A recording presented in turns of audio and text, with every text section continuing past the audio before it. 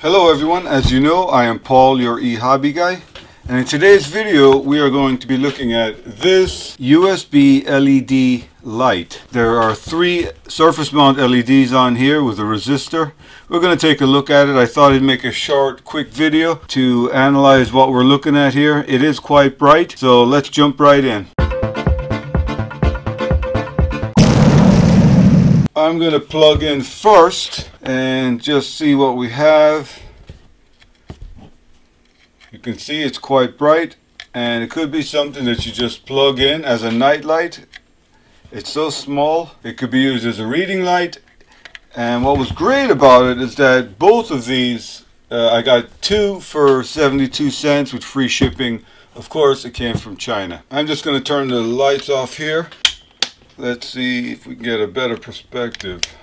Yeah, it's difficult to tell from the camera's angle, but it is quite bright. It's almost blinding to the eye. Let's take a closer look at the board itself. I'm just getting in close here to see if I can get on camera. I think this is the positive here. It's coming right up to this first LED, and I'm guessing that these are wired in series coming through here, and you can see this trace coming out of this LED into this resistor, and that resistor is marked 150, which means 15 ohms. We'll check that out in a second.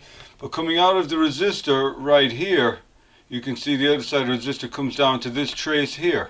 So it's a very, very basic and simple circuit. But I'm going to put my meter on the LEDs to see if they are in series or if they're in parallel, because I can't see the traces in between the LEDs. And so we'll take a look at that. So here I am. My meter is on in its diode test mode.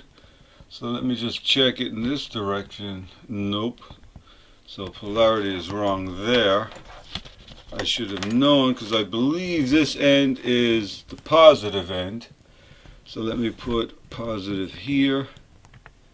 Whoa, yes, the negative is tied in up here.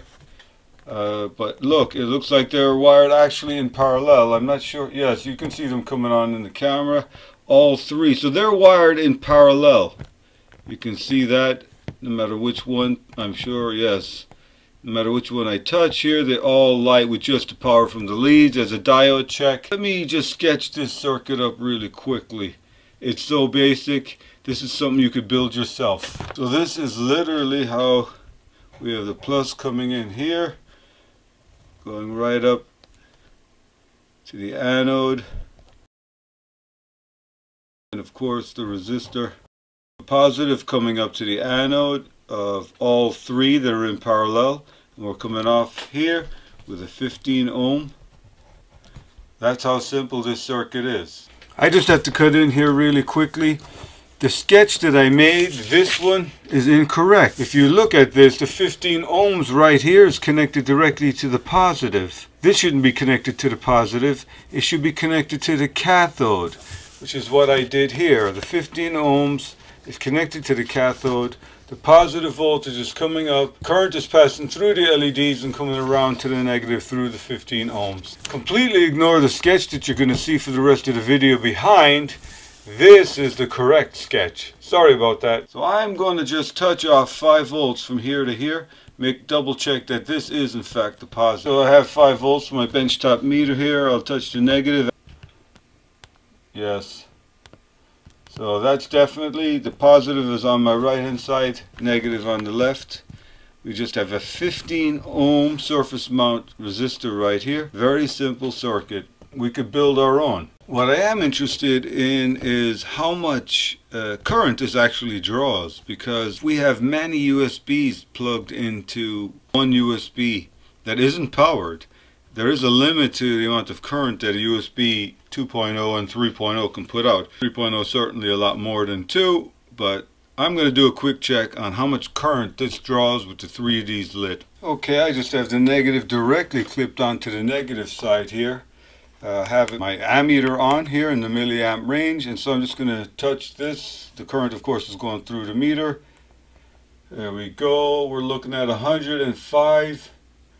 0.7, 0.8, 106 milliamps. So we're looking at about 106 milliamps that we need to have available to light all three of these to their full brightness like this. I just had a quick look here. I definitely have some white LEDs, probably not as bright as the ones that are on this. I had this perf board with the traces that are attached here like this. I measured the spacing, and the spacing is the same. And so if I use the two outside terminals, I could actually make one of these pretty readily.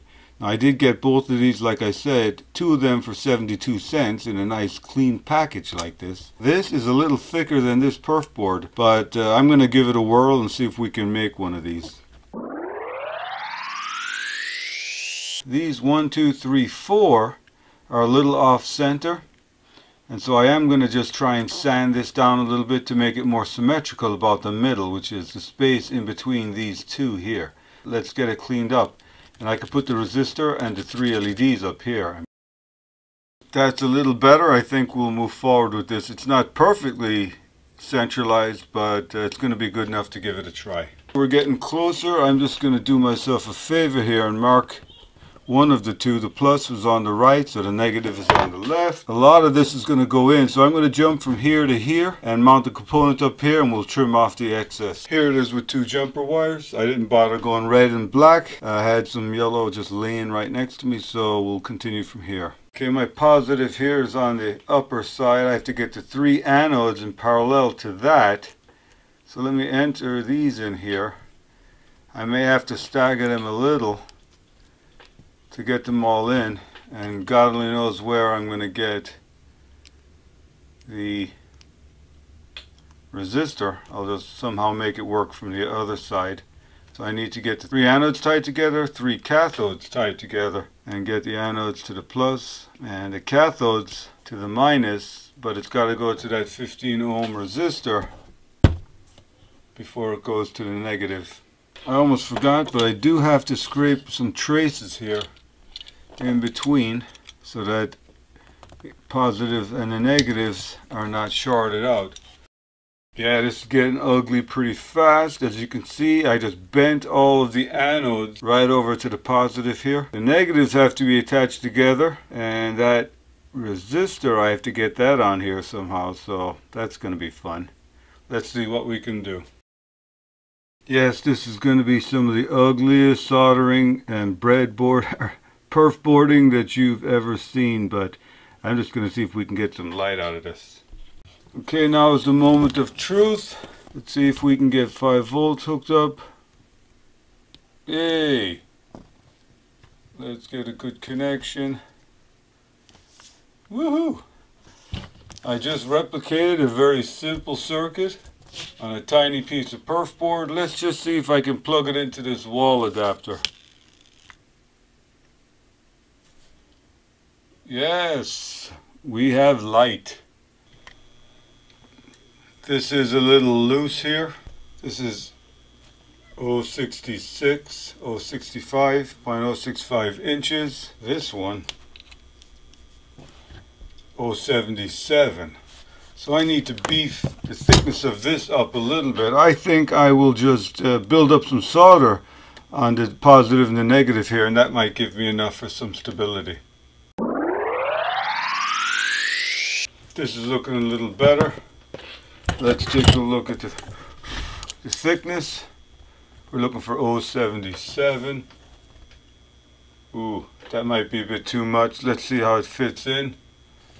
It's actually a nice snug fit. I thought it would be too big. Yeah, that's a perfect fit. Give it another try. Yeah, that's perfect. So maybe you can try this out at home. Now, last thing, let's maybe we should protect these wires back here. I have some liquid tape. Let me just use a little liquid tape. And I can just coat the back of this. See if I can insulate it, stop just from accidental bending and whatnot. Yes, this is a pretty heavy coating. I'm going to let this dry. We'll plug it in one more time. And with that said, we do have a usable, functional USB LED light. Thank you for taking the time to watch me have this fun. I really do appreciate your time. If you're interested, Click the circle with my picture in it to subscribe to the channel. Follow me on social media. I'll see you next time.